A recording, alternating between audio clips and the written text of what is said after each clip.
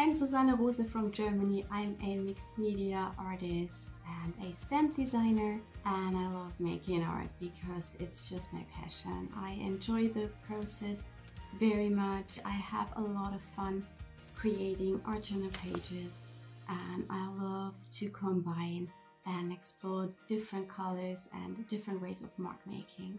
After this course, you will be able to create your own intuitive art journal pages. I am looking forward to see you there, and let's make more art.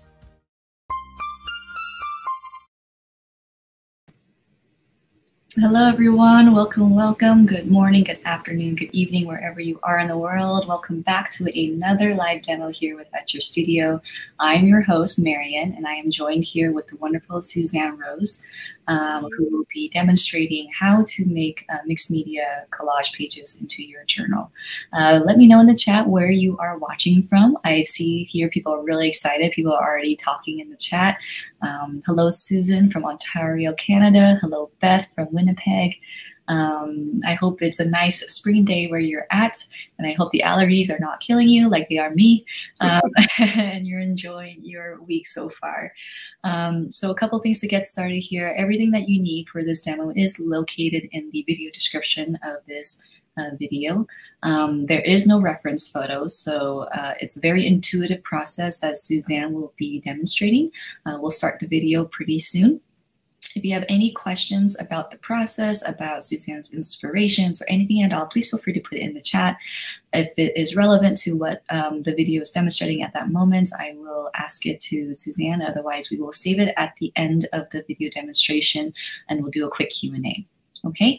Again, feel free to just ask anything in the chat about today's subject matter. And until then, I'm going to go ahead and bring it on over to Susanne. So why don't you let us know what we're doing here today? Hi, first of all, I want to say hello, and I'm happy that you're here. And I want to share a little demo on how I make my abstract art journal pages. I often start out with watercolors and then play with mixed media on top. Then that's it what I love doing. I just play and explore, and it's totally intuitive. So that's the reason why we don't have a reference photo for this demo. Okay, awesome. So just in the chat here, we got Ellen from Pennsylvania, Debbie from Holland, yeah, India, Texas, New Jersey. Very wonderful. Getting much needed rain today in New Jersey. I'm sure that's a great reprieve. We definitely need our rain. Okay, so I'm just going to start the video, and we'll go ahead and have you start talking.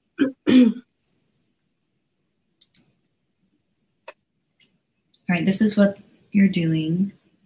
Yeah, and I usually play just with a color scheme in mind, and then I start my page, and it's intuitive. It's watercolors, collage, other mediums like crayons. I will use a lot of them today. Yes, this is also all pieces that are similar to the ones I will do, the one I will do in the mini workshop. Okay. For the first layer, I am starting out with watercolors, and I had this color scheme in mind. I usually keep a sketchbook for my color schemes where I try out different combos, and then I use those on my pages. So I make sure that the colors are working together and that they don't create a big mess when I mix them. I'm using a big brush because I try to fill big areas and stay loose with the shapes I'm doing. I'm working in a watercolor sketchbook. It's from a German brand, I think from Kunst und Papier. And I clipped the pages together so they don't buckle because the paper is not super thick. So with a lot of water, it might buckle a bit. I switched to a smaller brush to bring in some of the blue color and to let that flow into the wet area. And that's what I love doing, just playing intuitive and see what the paints are making, because that is, I think, a fun thing that the watercolors create sometimes really amazing effects. I also don't have a composition in mind. I start and then I look at the page and see where I think I need a certain color or a certain shape. And here I'm dipping in some of the core watercolors. These are the high flow watercolors, which means that they are pushing other pigments away, and this can create really interesting effects. And I will play a bit more with those in the 90-minute workshop. When I have too much water on my page, or I feel it's a big puddle, I just damp the brush and soak that up. Did you start with a bunch of water already on the paper, or is it like wet into No. Okay. I just start with this big red circle, and then I often add a little bit of water to it so that the color flows into the water. And I know that my colors that I picked will mix well together so they don't create mud. And that is something that might be a bit important when you play in abstract with watercolors, because the color flows into each other, and if you mix the wrong colors, you will create a brown or muddy color. I dried that in between, because now I want to go on top with more layers, because I really love when you layer these transparent colors over each other. That can create really nice effects. Usually I would not use a dryer when I'm working at home. I prefer using more art journals and work on one page, and then when this has to dry, I lay it aside and then I work on another page.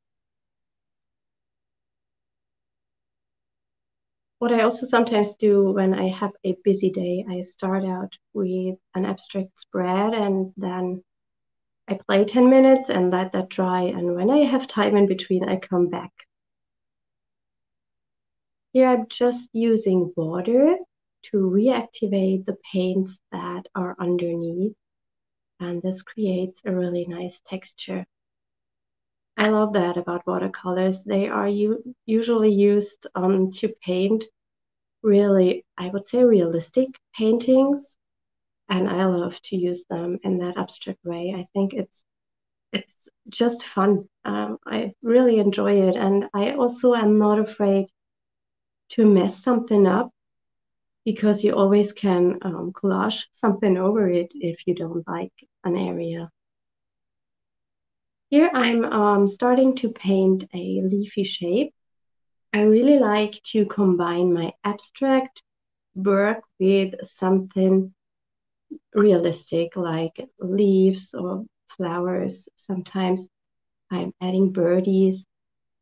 And I think painting that in with a negative shape is just a little bit more interesting than painting it directly on top. And also, if you want to have something light on top with watercolors, you have to use a different medium like acrylics, because watercolors are not opaque. The brush I'm using is a mop brush. I get that asked very often, and I really like it because it takes a lot of water and it has a really fine tip so that it's easy to create these sharp edges I have here with the leaves.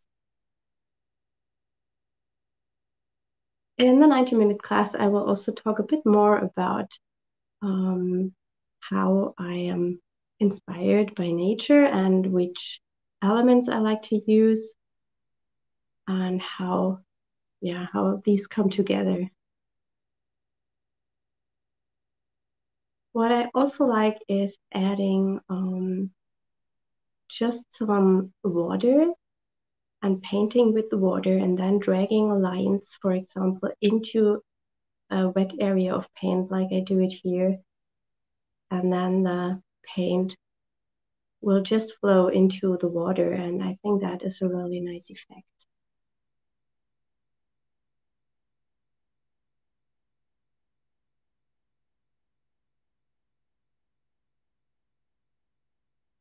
And again, if I don't like something or so, I don't mind that. I just will stick something over it later in the process. Suzanne, can you talk about how you're making these intuitive decisions? Like, you know, it was really interesting that you painted those blue lines from that circle down. Like, what made you feel like doing? Yeah. Yeah, well, that's a bit hard to explain because there's not such kind of a recipe.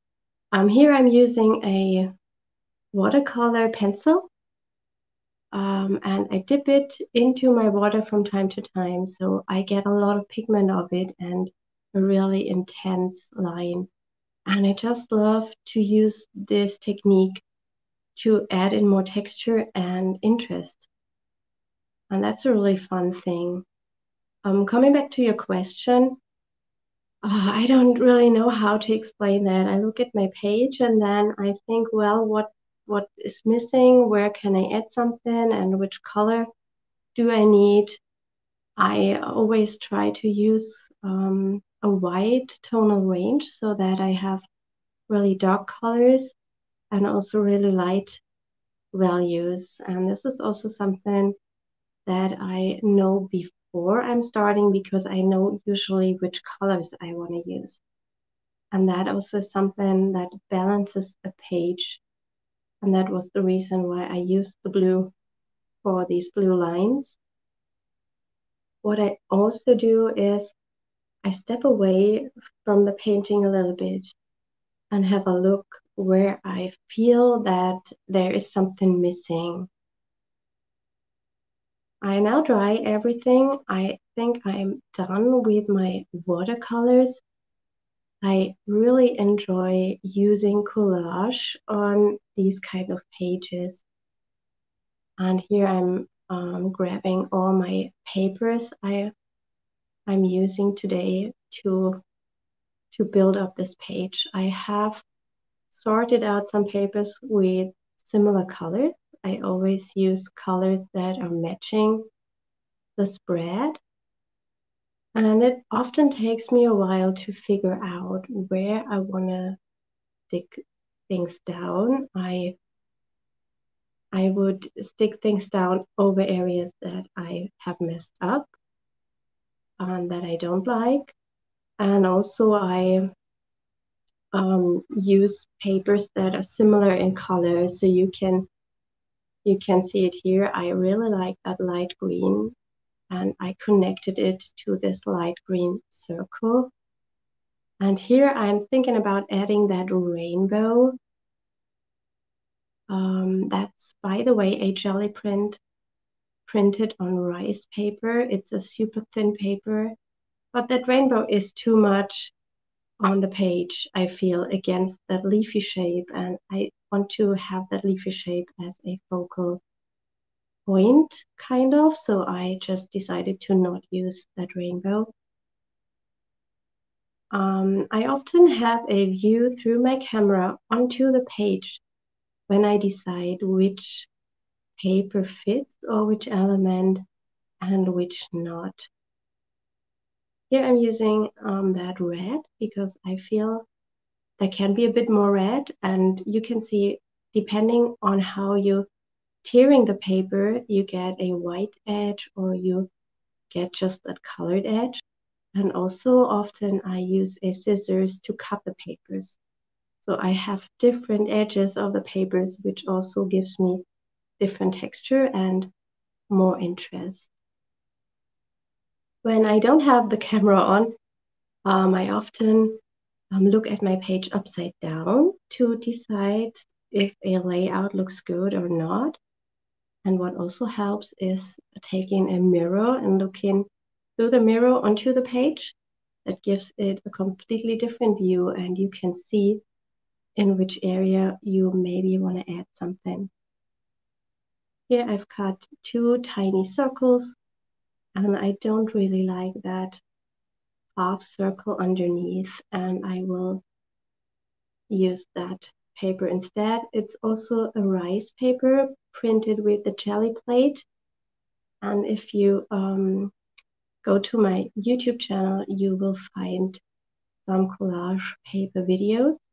So in case you are planning to make the 90-minute workshop, you maybe want to prepare some collage papers for yourself. I'm using a simple glue stick to adhere my papers. That's a quick way.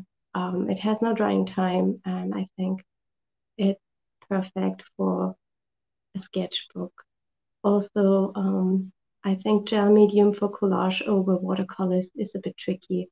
You have to be very careful not to activate the paints again.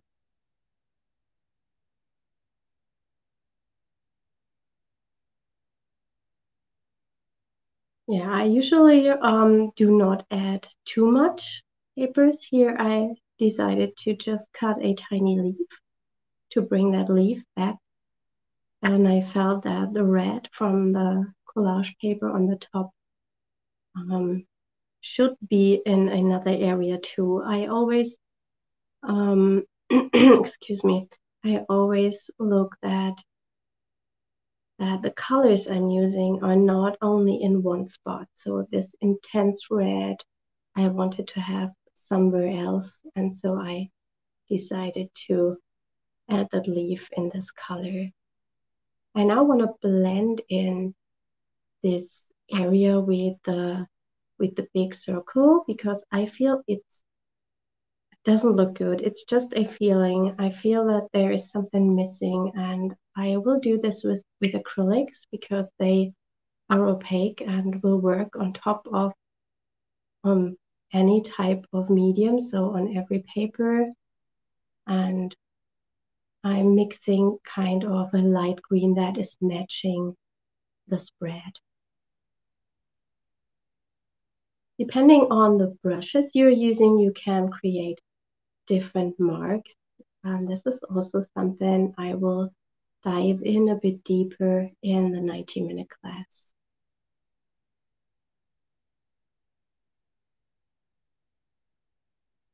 And again, it's just kind of an intuitive play, deciding where to put what. Here I picked a smaller brush to create some other or different mark makings and patterns. And it's also something that's really fun to explore, which tools will make which pattern or mark on your page. There's an interesting question here about the collage that you're doing. Is this representation of a particular mood, or is there a message in this collage? Oh no, I would say it's really just what I feel is right on the page. And here you see me how I make some of my collage papers. If I have leftover paint, I just wipe it over my paper, and I always use a simple paper as my paint palette, and everything that is left over will be smeared all over that paper. I will clean my brushes on that, and that gives me the most beautiful papers, I think. I'm now drying the acrylics. I plan to go on top with some crayons. I will use the Neocolor crayons, but you could also use oil pastels, for example. I usually use a sheet of vellum or scrap paper or transparent paper to lay that in between my pages. So if you're using crayons, they won't transfer to the other side of your journal. And here I'm using my leftover paint paper sheet to try out which color I want to use. And I believe that is the Chinese green. And I use that to highlight these green squares a bit more so they are matching the colors on my page.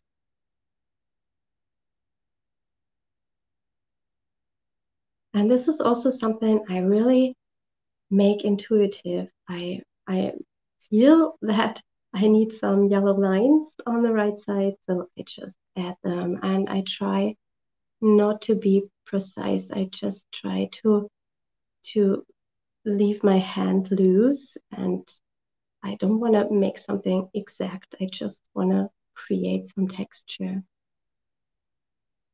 I searched for a darker color, and I thought I want to add something really dark to the bottom. But then I decided that I didn't like the crayon, and something that is really good about the new colors, these are the number 2, by the way, they are water soluble. So I just decided to use water and a brush and paint that away, and I will create a little bit of more texture with that paint.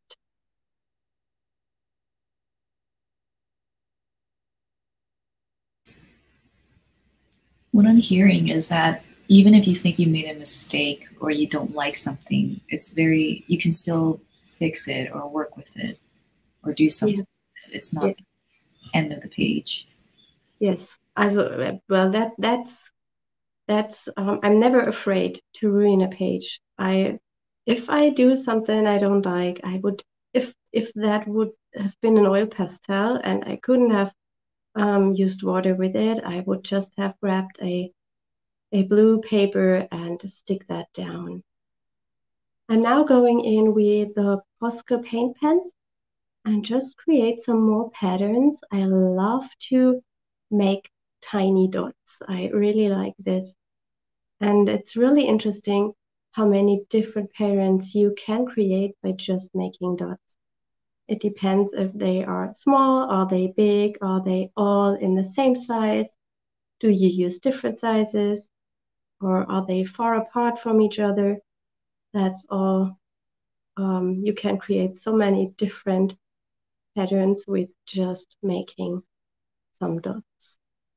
And this is what I also do with the collage paper. I scribble a bit on it, also with the crayon before, just to get some nice papers for future projects. I will now dry the area that is still wet with the blue part because I don't want to lay my hand on that when I'm drawing the botanical elements. If you are not, if you don't feel safe drawing directly with the Posca pen over your page, I would just recommend using a pastel pencil or maybe something light, not a usual pencil, because I don't know if you can erase it easily under the white marker. So maybe a light pastel pencil, and then you can draw your shape and then redraw it with the Posca pen. I do this very often, so I just draw it, and if I make a mistake, I maybe would just glue something on top and draw something new. The Posca pens can be a bit tricky on watercolor paper.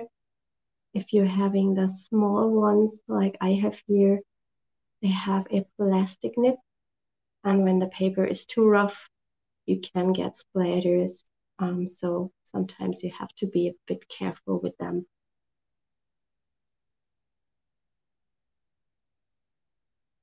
Yeah, and that's all I'm doing. I'm creating something abstract, and I enjoy the process. That's the thing why I'm making art. I really enjoy that, and I'm looking forward every day to the next creative time I have where I can create. and it's not about the final piece. And I feel when I add something realistic to the abstract, it gives it kind of a story. I will also talk a bit more about my inspiration and how you can find your own motifs that are related to yourself a bit more for your work.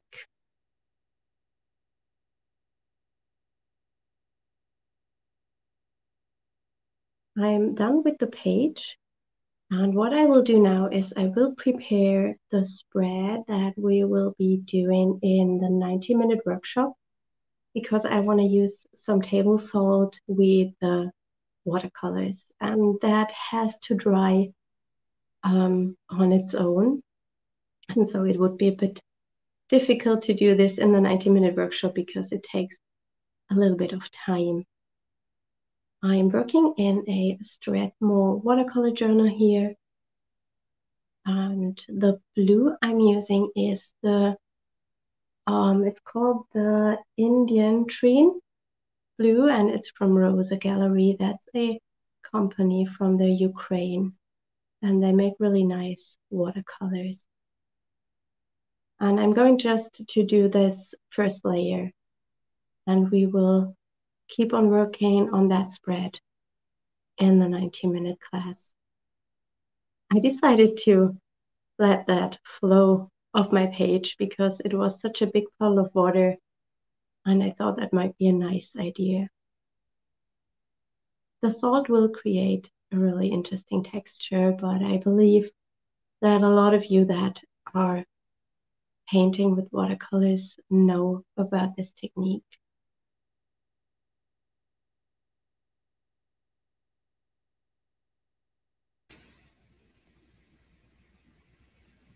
Okay, and it needs to be air dried, right? Because you can't like.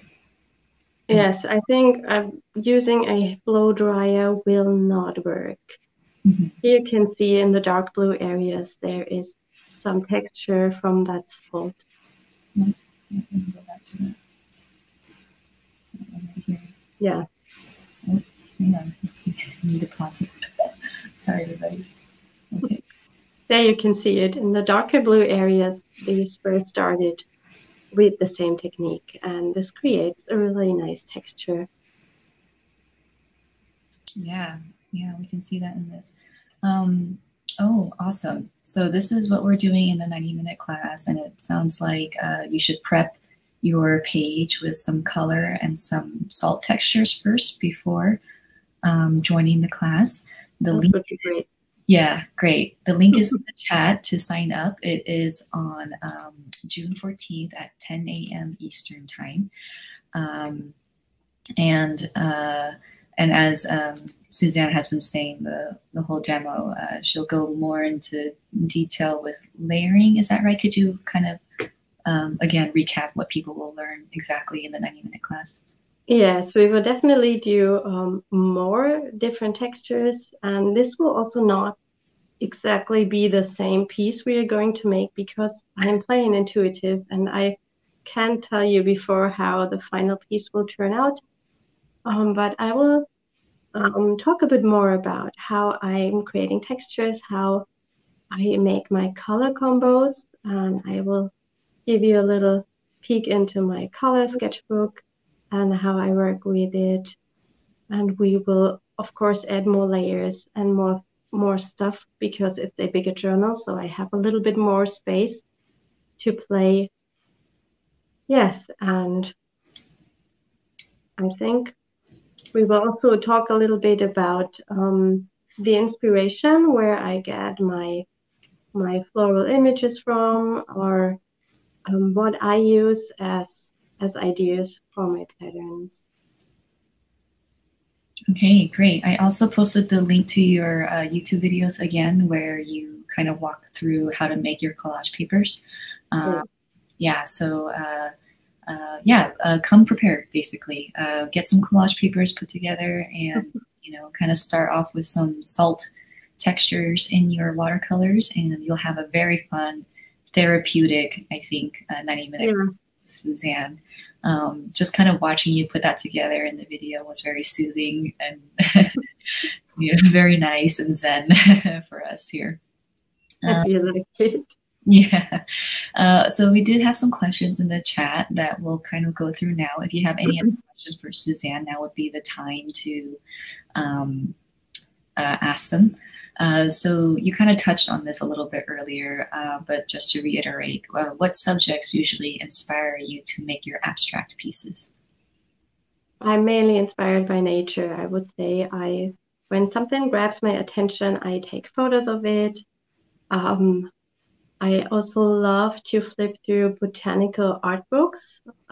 There are so many vintage botanical books with botanical drawings inside that is really inspiring. What I also love are books about different patterns that also can be really interesting, and then trying to interpret them in a simple way with watercolors, and that also gives me ideas what I can paint. Wonderful. And then any tips on how to not overdo the abstract pieces? Oh yeah, I sometimes overdo them, I think. So I think it's just a practice and play, and it's an auto. If you have overdone a page, then do the next one. Okay. And what I try to is always keep a white space. Don't cover the whole page into paint and paper. That's something I like, that there are areas that are white. So leave negative space, leave some breathing room. Try not to cover everything. Yes. Okay, which is something I do. I definitely try to cover everything and I lose all my whites. And this is an interesting question. Would it be advisable to use ink alongside watercolor? Oh yes, of course you can. You can use different mediums. I also have similar pages made where I used watercolor pencils, the Inktense pencils, and I just draw with them on the spread. Well, I scribble with them really much, a big area, and then I mix them with water and create these big shapes that I've done here with watercolors. And you can definitely do this with ink and other mediums. Okay, great. And I think those are all the questions I'm seeing so far. If you guys would like to squeeze another last minute question into the chat before we wrap up today, it would be a good time to do that now. I'm posting the link one more time to Susanne's 90-minute class. Again, it is on June 14th. I believe a Tuesday at 10 a.m. Eastern, and you will be able to support Susanne, by signing up for the class.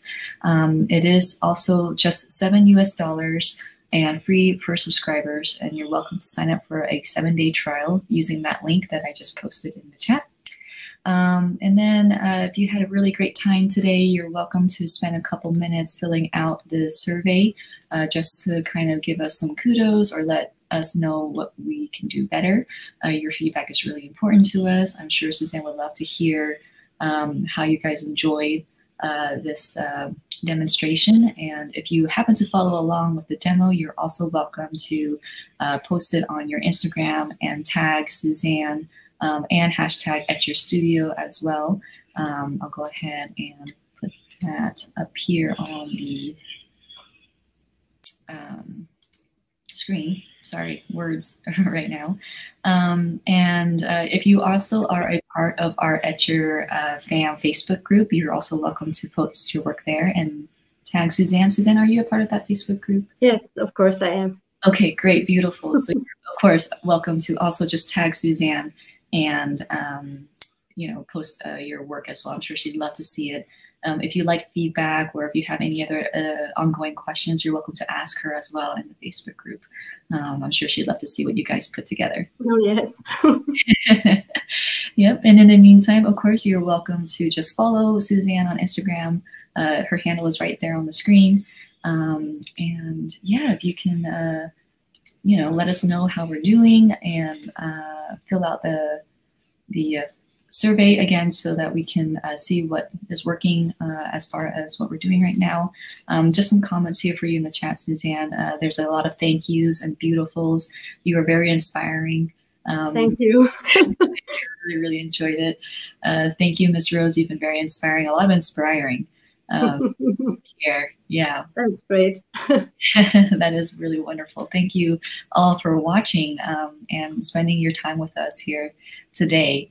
And I think that's it. So I'm not seeing any more questions. If you missed the beginning part of this live, you're welcome to rewatch it. This does stay on our YouTube channel. And until then, we will see you at the 90-minute class. Susanne, any last words before we call it a day? Yes, of course. Thank you for being here and thank you for watching. I really enjoyed that. And I'm so looking forward to this 90-minute class because I love to inspire others, and I love to show that it can be so easy to make art. Great. Thank you everyone again for your time. Have a great rest of your week. Until then, make more art. We'll see you next time. Bye. Bye.